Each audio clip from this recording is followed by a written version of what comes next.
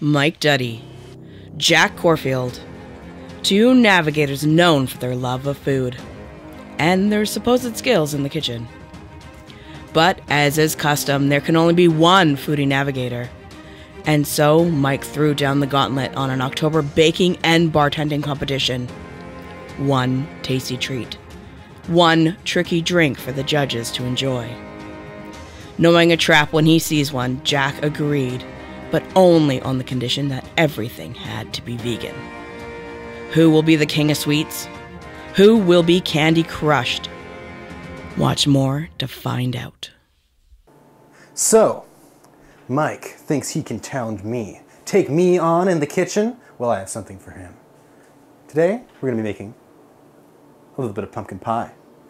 Now, of course, this challenge is a vegan challenge, so I've stuck to coconut cream for our sort of creamy texture to the whole thing, and I've happened to find a little bit of vegan pie crust, which is going to be my secret weapon, because the less time I have to spend on this, the more time I can spend on my drink.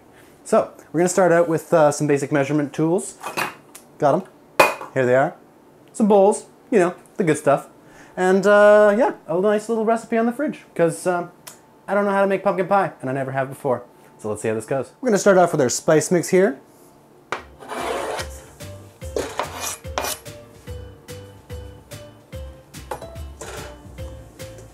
Next up, we're going to have some cornstarch. Get all our dries together. Brown sugar. Yes. 1/2 cup. And for the white granulated sugar, also 1/2 cup. Oh, okay, well, that'll do. Oh, that smells so good.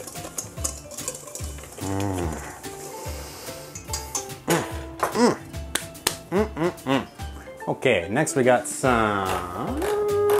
Oh yeah, it's just all the pumpkin now. And the cream. So, open up some pepper.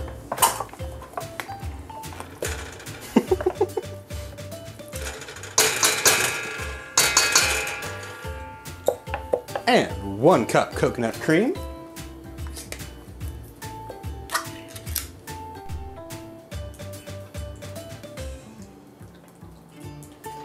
Oh, you love to see those chunks. Oh, yeah, oh, yeah, oh, yeah, oh, yeah.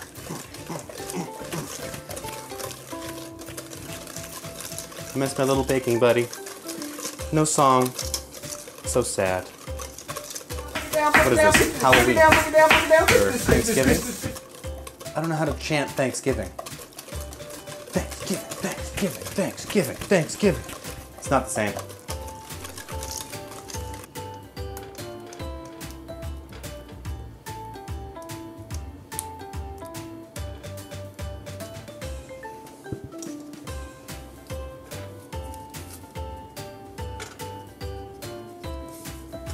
Oh yeah, that's what you like to see. Beautiful. Beautiful. All right, now we have our pie. We're going to put it in the oven for 1 hour until it looks jiggly. Now, if the edges start to burn, we're gonna make a little pie shield out of aluminum foil, but we'll see if we even have to do that. I got a pretty hot oven, so I'm expecting I will.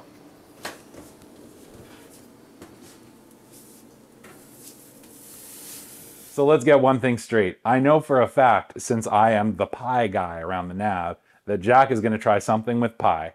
So I'm gonna take a little bit of a shift and let's do some cupcakes. All right, so this is about everything we're gonna need to make our cupcakes. We're gonna make some nice vegan Halloween chocolate and blackberry cupcakes. So we got our blackberries.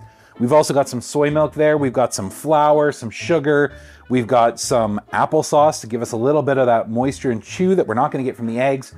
We've got some cocoa powder, we've got some olive oil, we've got some coffee, but make sure you check out the nav.ca for the full recipe. All the dry ingredients into a bowl, and I'm just gonna pour it in. And now buttermilk, for those of you who have never had buttermilk, is kind of an acidic milk. So what we're gonna do is we're gonna take the apple cider vinegar here and we're gonna add that to it as well. And we're gonna give that a quick whisk. All right, so we've got our coffee mixed up. Let's get that added in there real quick. And that's just gonna enhance some of the chocolate flavors.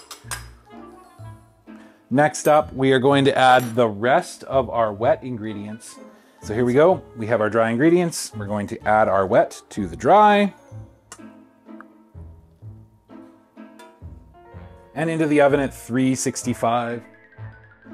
All right, so while those bake, actually, as you can see in the frame here, they're already baked, but we're gonna make some blackberry compote. So what we wanna do is get a non-stick pan on medium heat, throw our blackberries in there until they start to let their juices off, and then what we're going to do is we're going to go ahead and add our powdered sugar. This is gonna gel with the juices and produce a nice sweet mixture that's going to boil down into this delicious sort of jam-like consistency that is perfect for crepes, or in our case, filling our cupcakes and mixing into our buttercream icing. All right, now that we've got that compote made, we're going to try to make some buttercream icing, which is kind of hard to make when they're vegan, given that both butter and cream are not vegan things. What we've got here is a double boiler. So that's boiling water in the bottom of the pot, and inside the bowl, we've put some aquafaba. That's going to give us kind of an egg yolky consistency to try to make a meringue out of. I've added some powdered sugar to that, and I started mixing and mixing and mixing and mixing. Now, I mixed for over an hour. Honestly, I would not recommend doing this with a hand mixer. Even on high speed, you should be using a stand mixer if that's available to you. Jack actually showed up here just shortly after that with a plan for his whipped cream to do this. Fortunately, I was able to integrate some vegan butter to kind of create my buttercream, but Jack was not so lucky.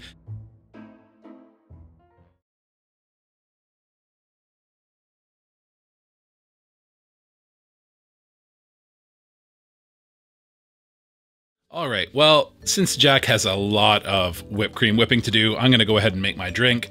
This step needs to be done 2 hours in advance, and that is cut up 6 apples and 3 pears into small chunks. That will allow us to go ahead and put all of it into a bowl and cover it in a nice big bottle of Fireball. Yes, this recipe does not measure in ounces, it measures in bottles. So we're gonna go ahead, dump that whole 750 ml bottle into the bowl and cover it up and put it in the fridge for 2 hours. Now 2 hours have passed, we're gonna go ahead and get our serving vessels together. The bigger the better. In this case, I have to split it in 2. So we've got 2 of these mason jar spigot servers. I'm gonna split all of this up and just pour it all in. And you can see my bottle of Pinot Grigio, the cheaper the better, to pour into these. Now, of course, I have to split this whole bottle in half because I've split it in half, and from there I'm also going to add 1 liter of apple cider to each. Finally, I'm going to top this off with my most unlucky of beverages, club soda. Oh, there it is again. I explode. So we're going to go ahead and add half a liter to each of these containers, and then go ahead and give it a stir, and we are ready to serve. This tastes like apple pie and is always a crowd pleaser.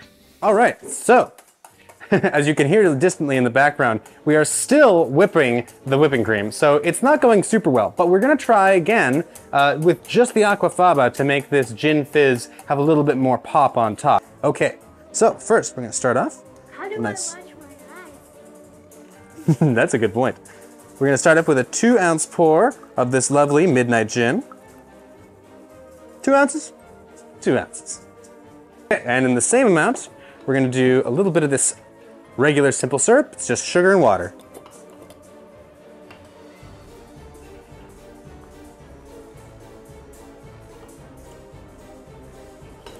We're just gonna put a dash of lemon in each of these. And then it turns back into purple.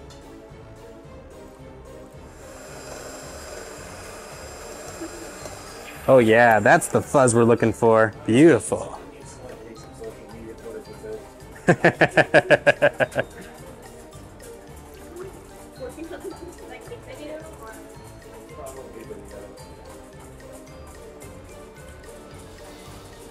Beautiful, right there. And now, I'm just gonna pour it in here, a little extra. Now we do this. Watch this.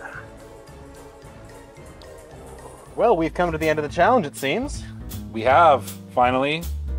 Your whipping cream never came together. No, alas, it did not. It is a quite unwhipped cream, but I believe in this case it should be sufficient flavor-wise to accent the flavors I'm hoping to bring out in my pie.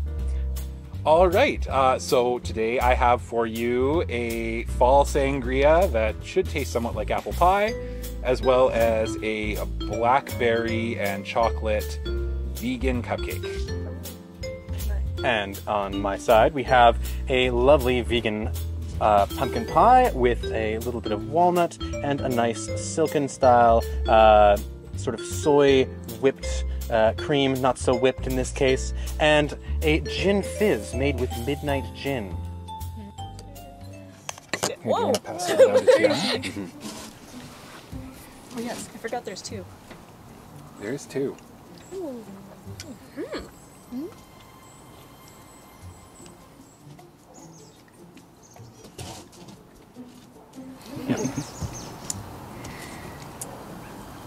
It's very sweet too. It's like perfect balance.